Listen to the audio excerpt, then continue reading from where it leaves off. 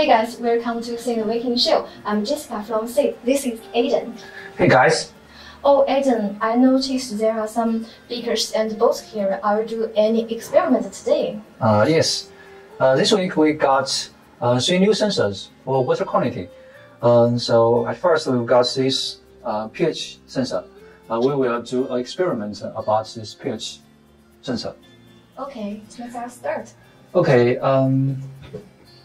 First we've got 3 bottoms liquid. This is acidic, the neutral, and the alkaline.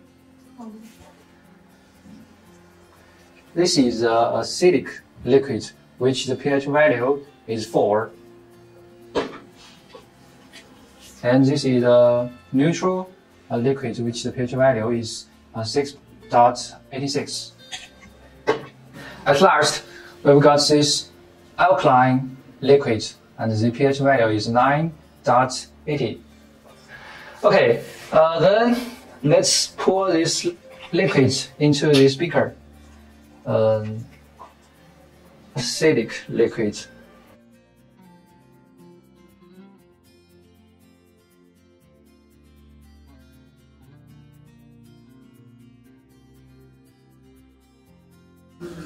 Okay, we've got a valve terminal. We will use this pH sensor with our valve terminal. First, we need to power the valve terminal. Okay. Just plug the. Want to put this device directly into the paper dryer? Yes, we'll use this one. Okay. All those 3 sensors need to be calibrated before use.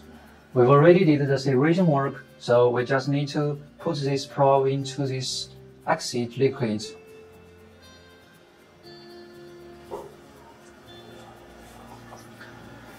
The pH value of this acid liquid is 4. It changes slowly.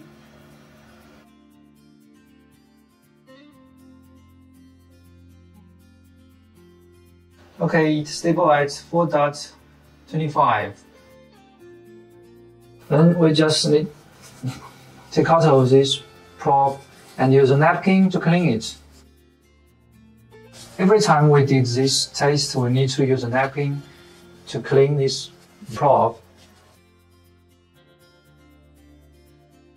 Next, let's put the probe into this.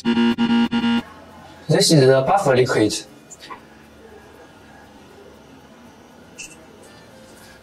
And this is the right way.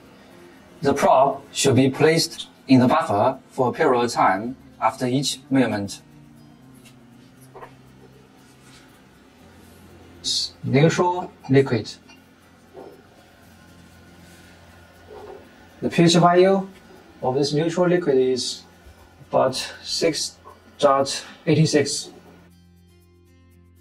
And it's stable at 7.09. At last, we've got the alkaline liquid.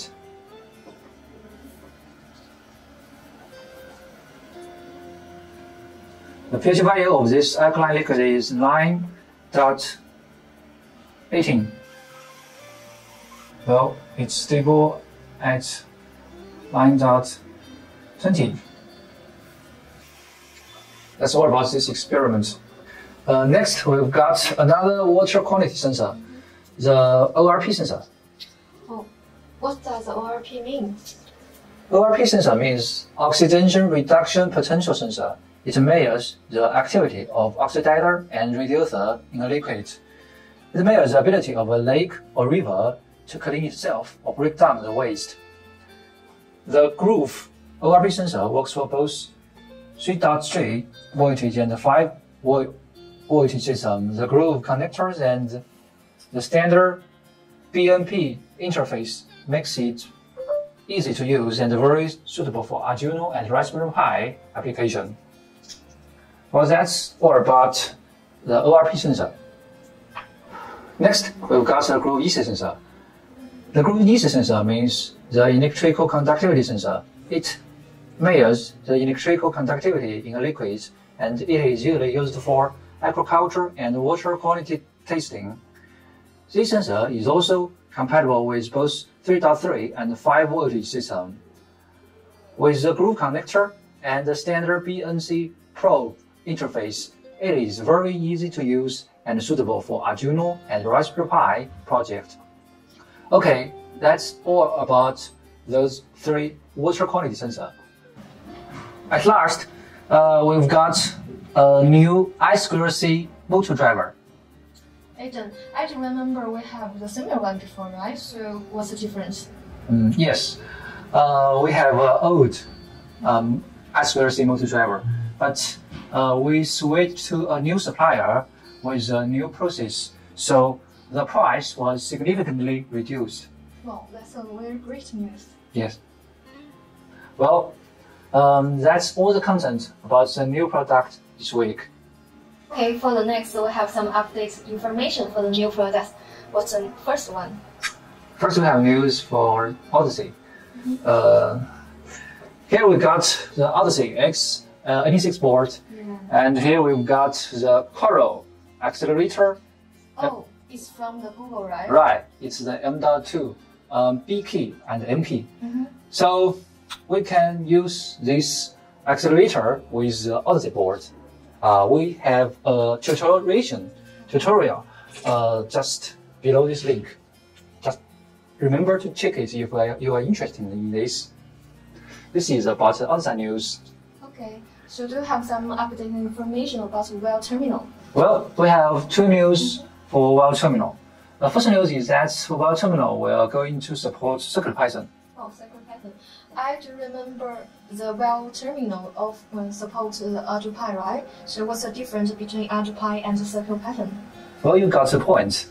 We think both Arduino Pi and CircuitPython is a very great programming language. So we don't want to force our users to choose.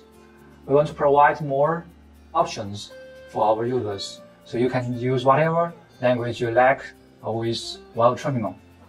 Definitely experience for open source. Yes.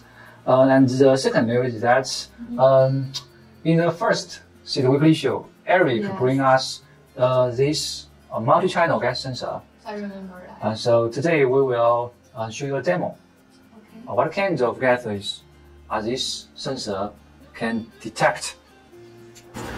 Let's plug the Type-C cable into the Well terminal and it turn on. And then we just need to plug the multi-channel gas sensor into the Well terminal with groove cable, groove connector. And here we've got VOC and we've got carbonic oxide and etc. Okay, that's about the multi-channel gas sensor. Okay, that's all the news this week. Okay, the summer is coming in Shenzhen, so hope everyone stay safe and stay healthy. See you next time. Bye-bye. Bye-bye.